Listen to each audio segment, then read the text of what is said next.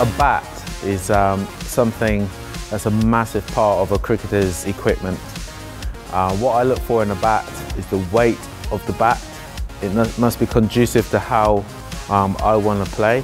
If the bat's too heavy for a youngster, he wouldn't be able to pick it up and swing it as competently or confidently as if it was the right weight or even a little bit lighter. Because he can't do that, he would then start making minor adjustments in another part of his technique to compensate for a heavy bat. So he'd be developing a technique that's not sustainable. If you think about the time spent on getting your kids in the right size shoes, you've got to think of it just as important as that, because an incorrect bat size or weight can affect the technique of a younger child.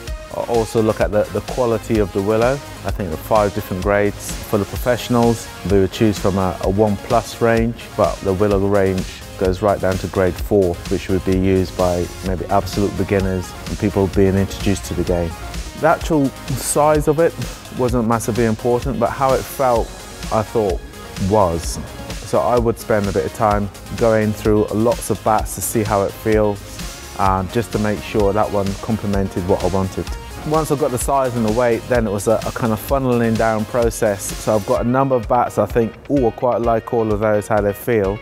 And yeah, of course, how the ball feels on the bat is massively important.